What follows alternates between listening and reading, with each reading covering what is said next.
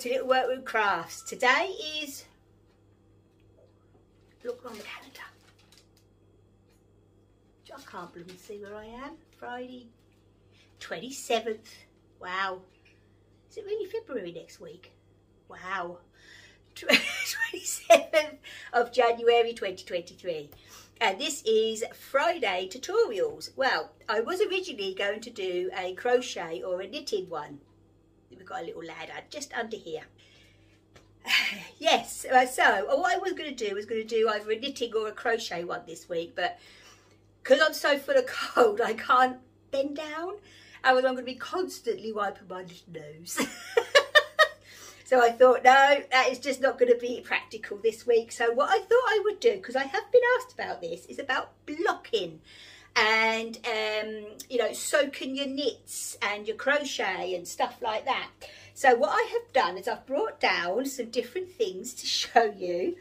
And I am going to be soaking my hand spun skeins, a pair of socks, and my crocheted hat. Okay, now if you notice here on the socks, all the ends are still attached. I do not do anything with my ends until after I have actually soaked and blocked them. I just find that then if anything, if there is any movement or anything in the fabric that's been made, then it will all go together and there's less chance of that unraveling and so on. Now, obviously, you can get, there you go, you could get the posh sock blockers, or I have known people to go to like pound shops or something like that and buy those plastic, what they call placemats, and then draw your own. You know what I mean? There is a way around it. I've had those absolutely donkey's years. Elby, be good. So, yeah, okay. When it comes to the hat, for instance, you can go out and buy a mannequin head, or you could use a balloon. Do you know what I mean? Just a balloon, and then after it's done, pop the balloon, you're done. So, you know what I mean? There is easier ways around it. So, you know, if you're a person that makes loads of hats, it might be worth investing into a mannequin. I personally am just going to soak this hat. What's he knit now? Oh, I do. He's chewing up something. A bit of paper. So yeah, and I forgot to say then. Yeah, I forgot to get the balloons. So yeah, so say if you're a person that actually do a lot of hats, make a lot of hats, then yes, it might be worth investing into one of the little mannequin heads. But they are quite expensive. I keep looking in charity shops, but 9 times out of 10, the charity shops like to keep them, don't they? So yeah. Okay then, so when it comes to what to use to actually put in the water. Now, for years and years and years and years and years and years, and this is years old, and I still go back to this. This is the woolet or woolite. Okay, it is delicate like new, and it's delicate for wool. Okay, and it can be done in the machine or by hand, but obviously I soak all my knits and crochet by hand. Yeah, as I say, I got this from Home Bargains. It's not expensive. So I've had this about 6 years at least. Do you know what I mean? And I've just got to renew because I've got a little bit there left. It smells absolutely beautiful. Mind you, not last year, but the year before, my lovely friend Teresa, she spoilt me in my advent. And look, I was actually spoilt with the Sheer Delight wool wash bar. Yes, I have been using this. You know, it's the same thing. It does the same job. So there you go, see? It's just you rub this in the actual water like a bar of soap and all the thingy come off. But I will actually show you today with the woolite. Okay? Or shall I? Because I'm doing my hand spun and I've done the other hand. No, I won't. Sorry, I'll show with the bar. I will show with the bar because I've done my other hand spun in the bar. So, but with the woolite, all you do is you get the same temperature water, put a little bit of this in, swish it around, and then, you know, do what I'm going to do in a moment. Okay then, right, so I will actually pop mine all in a bowl. So let's move my blockers out the way. And let's tilt you down. There we go. Okay. Now, when it comes to water, you want it tepid. And I mean, you know, tepid. Oh, you know, not hot, not cold, just tepid, because you don't want to felt anything. You don't want to shrink anything. You've got to remember this is wool. It isn't an acrylic, it is a wool. So, yeah, that's absolutely fine. You know, it is just tepid.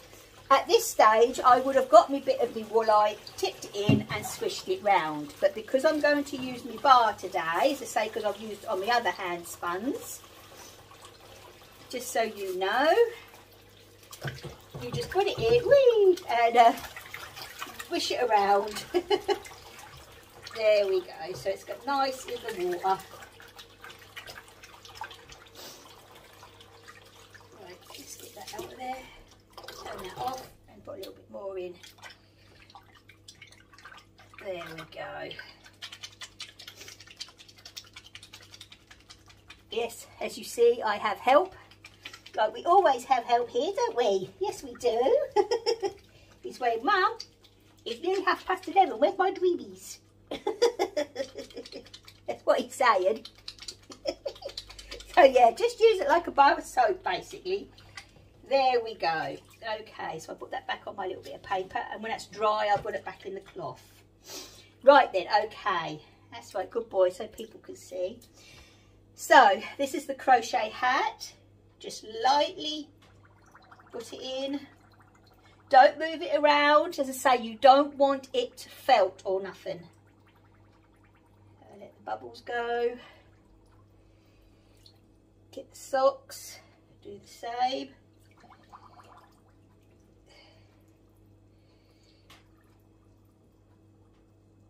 And then undo my skeins of my hand spun. Whee. I might as well do it all together, beans I have the water here. So you can get them all done. I'm just at the moment plying my last piece of hand spun off of the the fleece that I was given from Teresa. So I will do that one another day after I've finished plying it. So pop that in there like that and just let it sit. Get that in there. Let the bubbles release. Now I would normally leave this in here for about 20 to 30 minutes. Just let it soak and do its stuff. There we go. There we are. Cool, I am pleased with that hand spun, if I say so myself. There, right, so let me get my towel. Let's lift you up so you can see. Right then, okay, so 20 to 30 minutes is just no really time, to be honest. You know, I've known people that's pop their stuff in the bowl and for soak and then gone out and done some shopping and come back. Do you know what I mean? There's no real... I normally do 20 to 30 minutes. But as I say, I'll probably be a little bit over than that because we're going to be having lunch at 12, me and the little lad. And yeah, so I'm just going to make a nice cup of tea now and have a chill. So I can, yeah, while this is actually soaking. So yeah, as I say, so leave it there and then we will get to the next part. I'll be back in a bit. Right then, okay, I'm back. I've had a cup of tea. I thought Elby and I could have a later lunch. It's 12 o'clock.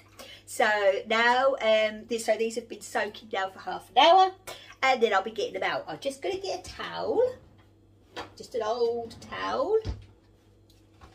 Put that down there.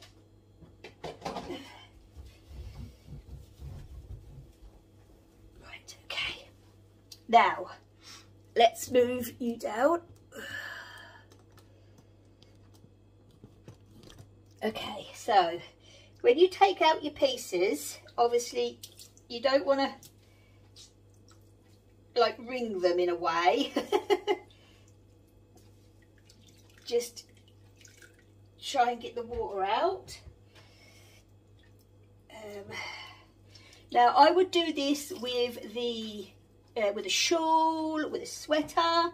I will say, I tell you what, it actually smells like Yarndale. Always reminds me of Yarndale with it being the wool. What was I saying? yeah, so just wring out your, but don't wring out your bits. I would do this with a shawl or a sweater or anything like that. Let's just put that there. So that's the hand spun, the socks. Just give them a little bit of a, as I say, this is how I do it. So all these that are happening on the Friday, this is how I do my bits.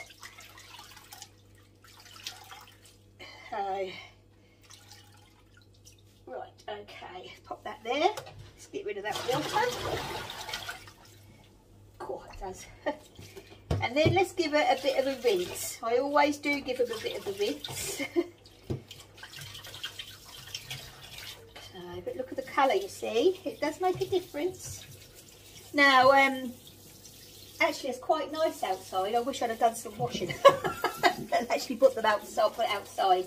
So I think the hand spun I will probably pop outside. The other bits I will just put upstairs on the, there we go, on the clothes area. There. Right, as I say, I do like to give mine just a little bit of a rinse, just to get a little bit of the everything out of it, like so.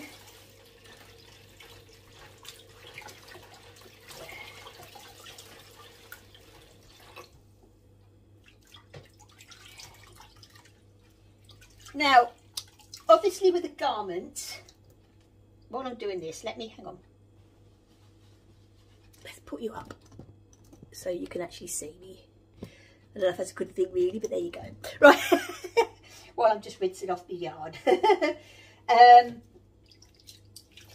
When it comes to a garment or a big shawl, now obviously in the summer, if it's nice weather, you can peg a shawl on, if you haven't got a lot of room in your home, you can peg a shawl on your line, you know, put it along the top and then put pegs all the way round, and that actually blocks it absolutely fine. Or you can use the blocker mats. Unfortunately, I cannot show you the blocker mats because I can't get down on the floor, and I normally have Glenn help me and he's at work. But what you can do is you can go out, because you know what I'm like for things like this, you can go out and buy blocking mats, where basically all they are is, you know, those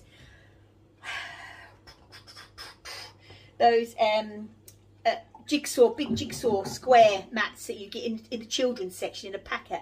Actually, when I went down to Home Bargains, was it last week before, they had some in, and they were like, you get a pack of 12, I think it is, something silly like that, I think for £10. Do you know what I mean? So I got them. Yeah, mine's got princesses on it on one side, but I don't use that side, I use the clear side. And who's those? You know, me. Well, obviously the world now. But you know what I mean? They're a damn sight cheaper than actually going out and getting blocking mats. And they're the same thing. They are exactly the same thing. And then you pin it out to the size on what it says on your pattern. You will actually have on the end of a pattern, especially an independent one like from Ravelry or something like that, you will have a measurement, a blocking measurement, and you measure it and block it to that size. That's what I normally do, and you pin it to your mat. And also you use rust-proof pins. Now I've got the blocking wassets. Oh, I'll have to get them and I'll show you. What I'll do is I'll get this part done and I'll show you actually my blocking tools. I think that would be a good idea, even though I can't do it. Today. You can smell the sheep, can't you, boy? You can smell the sheep. Right then, so now we're going to do the little dance. Now, as I say, when it comes to a let's put you, where can I put you? I'll tell you what, hold on, let me pause you. Right then, okay, so say I've got an old towel and I will lay like my hat on here. Roll that up. Come on, darling, bring your feet here. Good boy. Who's a good boy? Get the socks. As I say, I'll do this with a shawl or anything like that. and then a jumper or anything, and then you roll it like that, put it on the floor, and then you stamp on it. So hold on. Right then, okay, I'm holding on to the unit here. Oh, you can't actually see it. Hold on. There it is. Right. Oh dear, I should have done that. Right. So they're all in there, and then so you get most of the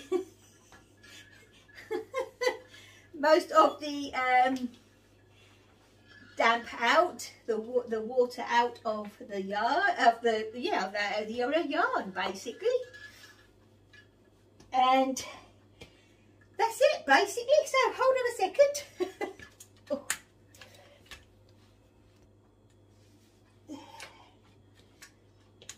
Right then, okay, so that is the water stage of it.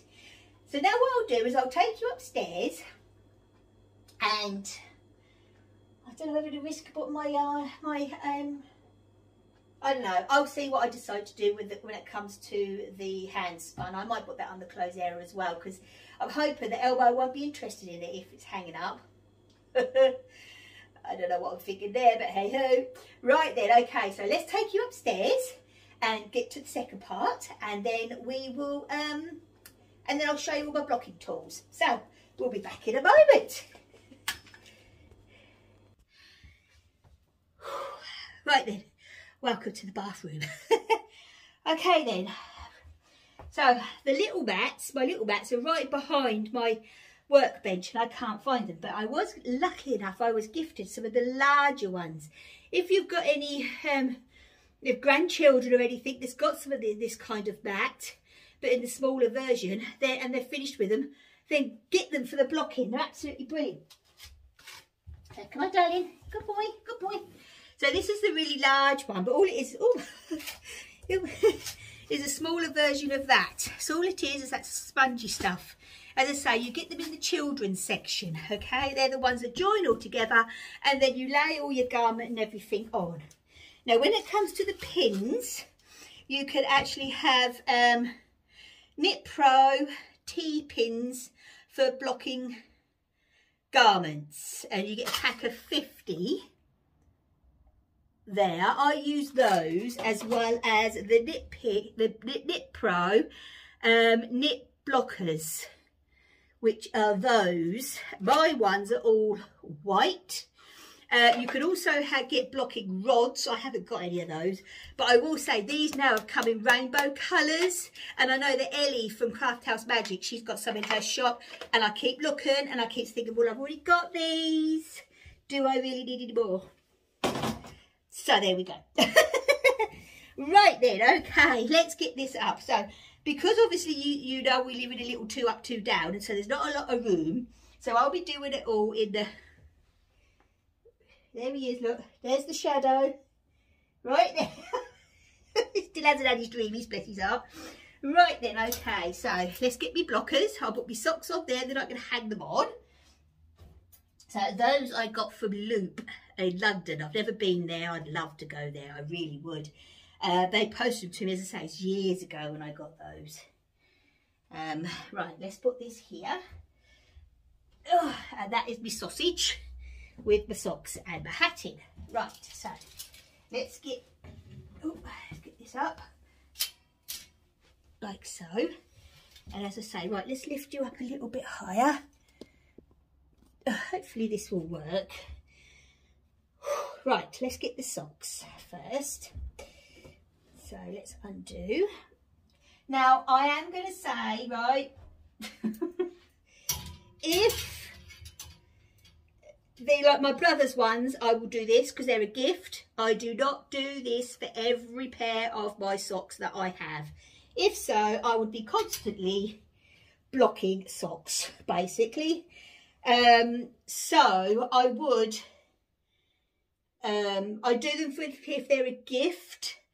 It's definitely if they're a gift. Otherwise, I pop all mine in Glen's socks in our wash machine on a wool wash, and that works fine.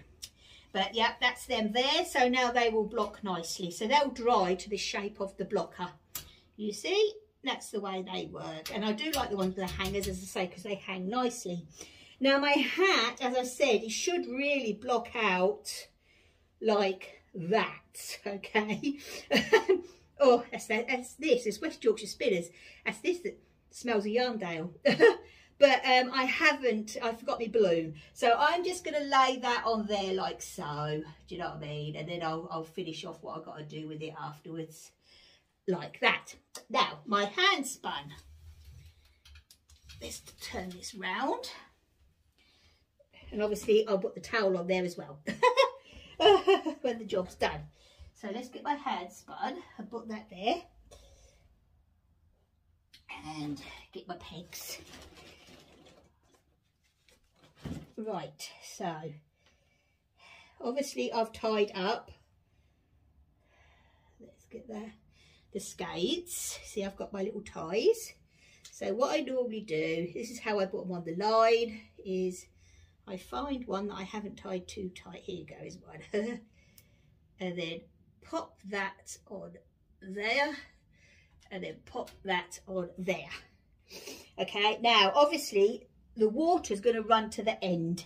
So if there is any, well, there is water left in it, I can feel it. So what I would do is I would put a bid liner underneath with a towel on top so my carpet don't get wet, or put the bath mat underneath to protect the bit underneath. There we go, there's another one that's nice and loose. So pop that under there like so, and then pop that a little bit further away. Glenn's going to come over from work shortly and go, then there's some weird things in the bathroom. Yes, there is. So, put that under there. And put that there, as I say, and then I will, oh, let's straighten you out a bit. There we go. Nice, and there we go. So now they will dry nice and straight. They're not, actually I'm quite chuffed with myself, because when I first started doing this, my spinning, I was obviously over spinning, because even when they were hung like this, they had a twist, where now see that they're completely flat. I know. I surprise myself sometimes. I really do. Right then, and then this towel can go just on there like so. And I think because there's only these three, because they're all okay, I will just pop my bath mat underneath there like so. Okay, well, I hope you've learned something from this. It'll be a miracle if it has, if you have. But you know what I mean, that is basically how I would do my soaking and blocking of my crochet and my knits.